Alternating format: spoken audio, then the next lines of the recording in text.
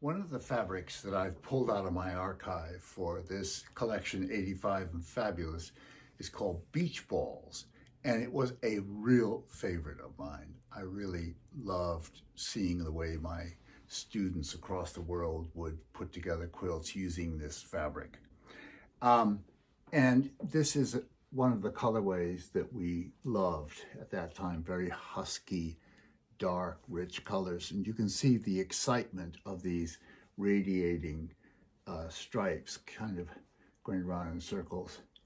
And that was just, looking at the wonderful graphics on very ordinary things like a beach ball, which became a great inspiration.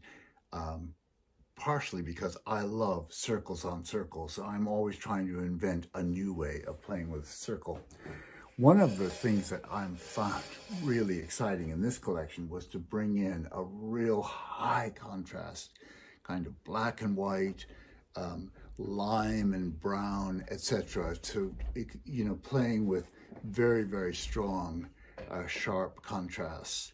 And of course, because this is a slightly larger print, you can play with the idea of cutting it up and seeing how it becomes like a stripe or, a lovely shape. Because sometimes people are quite intimidated by the scale of my fabrics. And I think if you have a little card like that you can just run across a larger print and realize that it does cut up into something quite manageable and quite sharp in your quilt.